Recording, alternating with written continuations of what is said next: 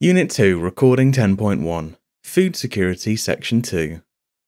Many experts in agriculture agree that to ensure food security and to feed a growing global population, when 820 million people are classified as living in hunger, is a global challenge.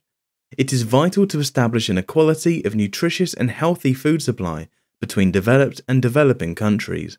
Almost all the hungry people live in lower middle income countries. Yet, developed and developing countries have different approaches to food security.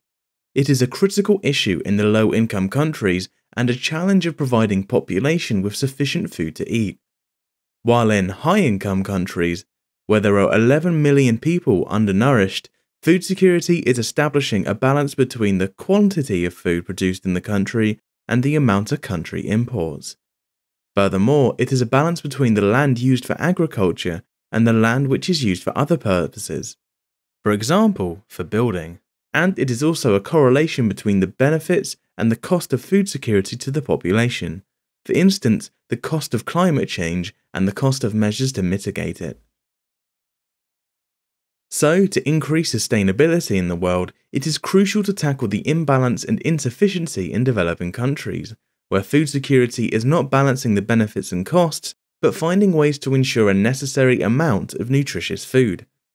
These countries lack resources to build strategies to deal with emergency situations related to the effect of climate change on the production of raw materials.